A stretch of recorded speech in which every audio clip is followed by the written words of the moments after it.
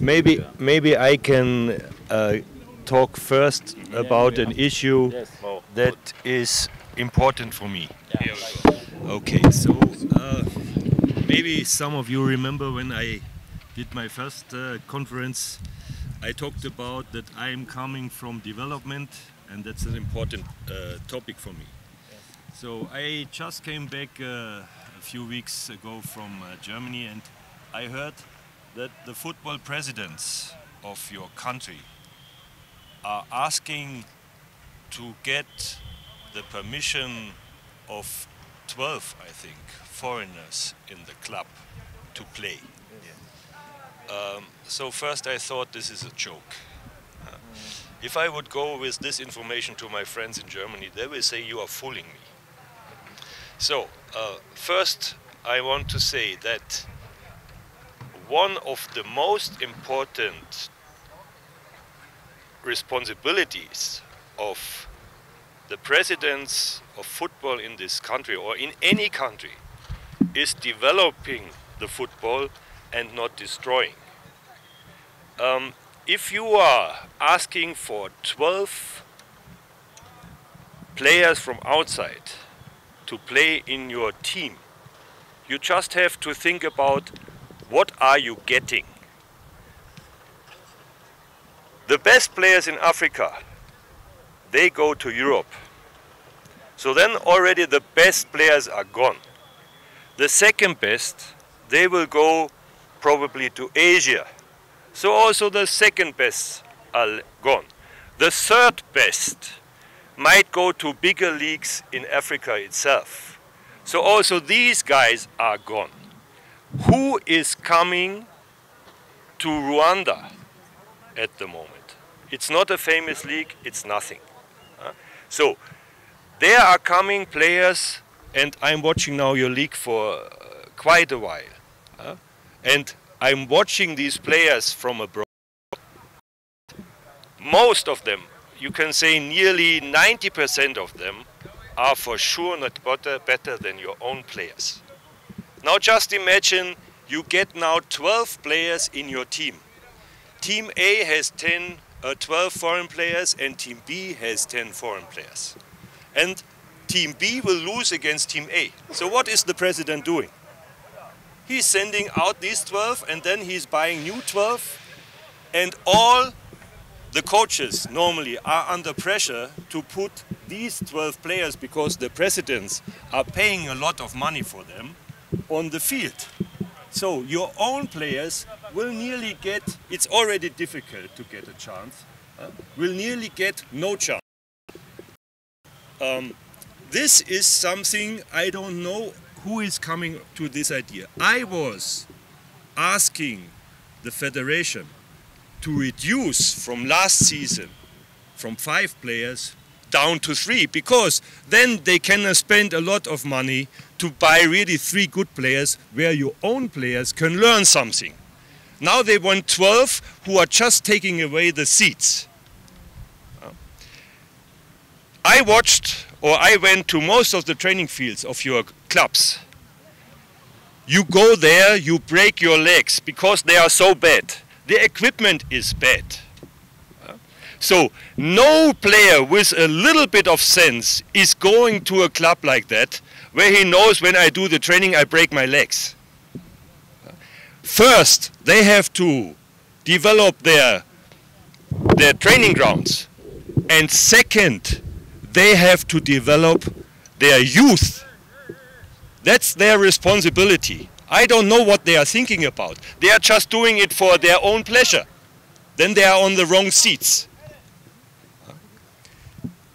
If I see that things are going this way, for sure I'm here at the wrong place, because it's not what I want. This is a short-term thinking, and I'm trying to build up something here. And sooner or later there is no national player anymore playing in your league. So I'm coming from Germany just for the national matches, because I have not to watch the league anymore. And then just think about this field beside Pele Stadium. This was built out of FIFA money, what is for development. And what I heard is, youth teams nearly get no chance because the responsible people from the city are giving it to veteran teams. So this is how football development at the moment is running in your country. And this is killing your football. Okay, so now you can ask me about the next matches. Yes. The team are independent. Why are you saying that? Why I'm saying that? Because, as I said, your football presidents, including our president of the federation, have a duty to develop and think about development of your football. And that has nothing to do with development, I tell you. We don't have to discuss. Now you know my opinion. Now let's talk about the other topic. Have you talked this to National Technical Director? Nobody is asking me.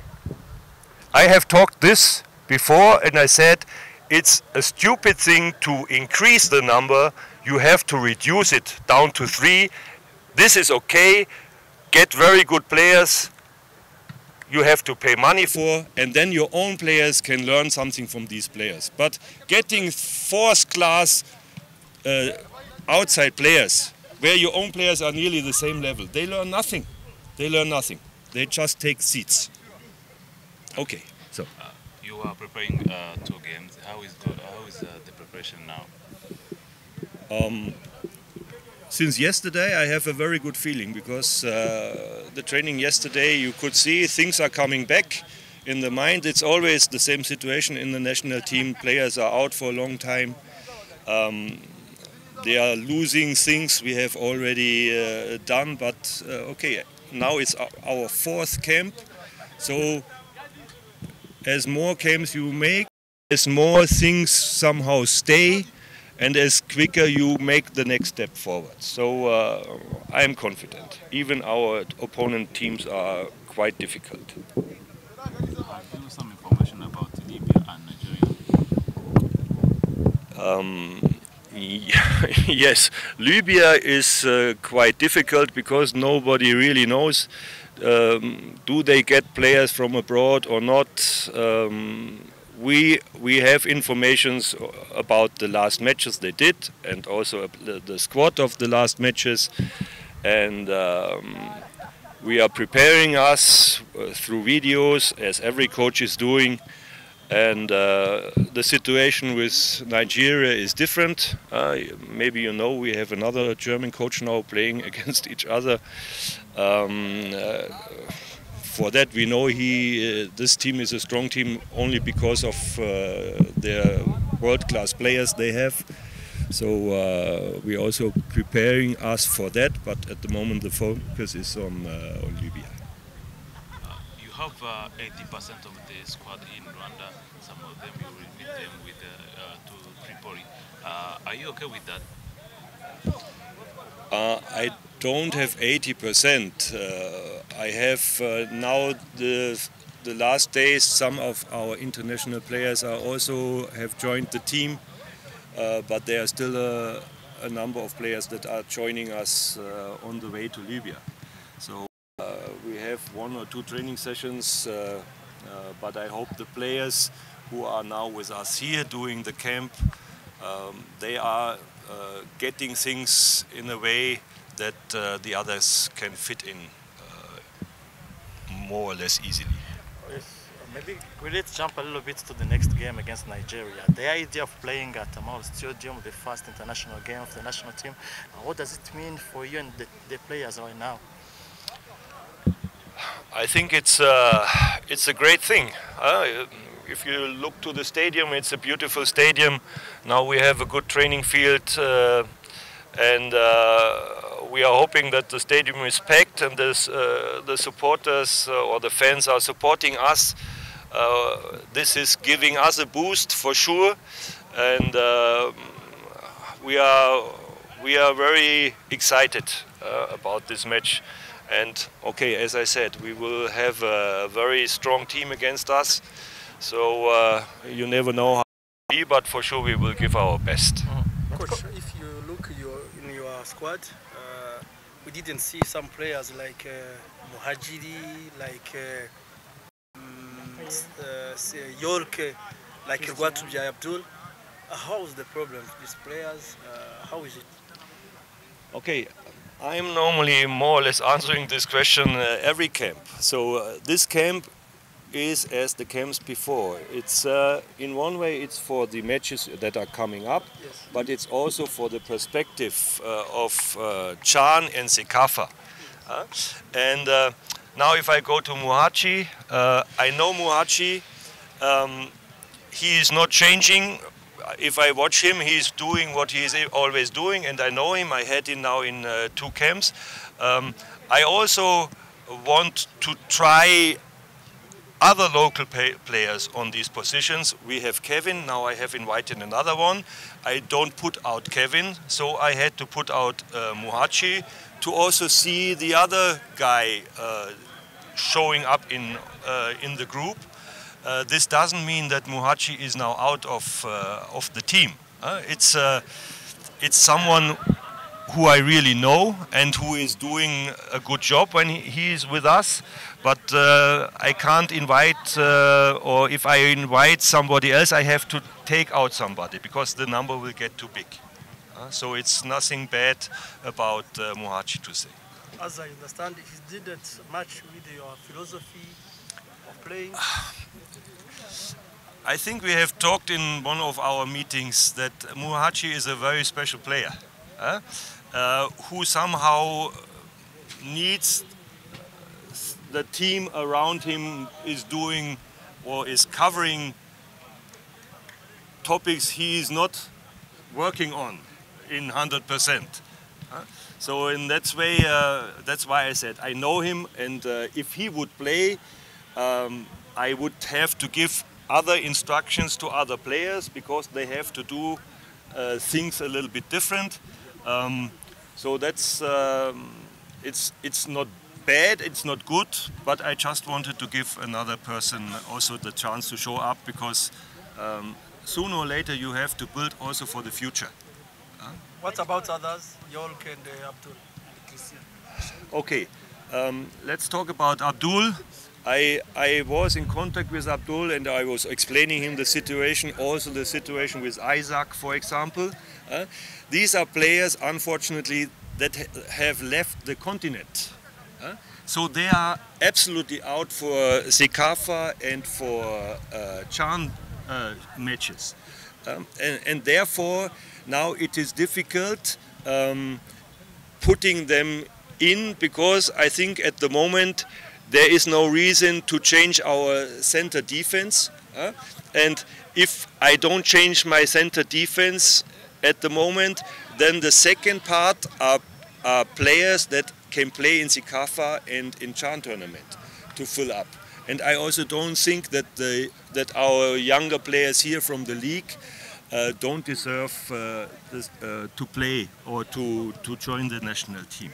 But coach, in general, calling in the first days of the league wasn't hard for you? Again? Calling players in the first days of the league was not hard for you? Okay, you see players also in the preparation games. My assistant coaches are watching matches. One of my assistant coaches is a league coach by himself. So I think I get enough information to make a good judgment about who is coming to the camp and who is maybe coming next time. Coach, lastly, is it true that you talked with the Benin coach about how to beat Nigeria? Because you read it in the Nigerian newspapers. Sure.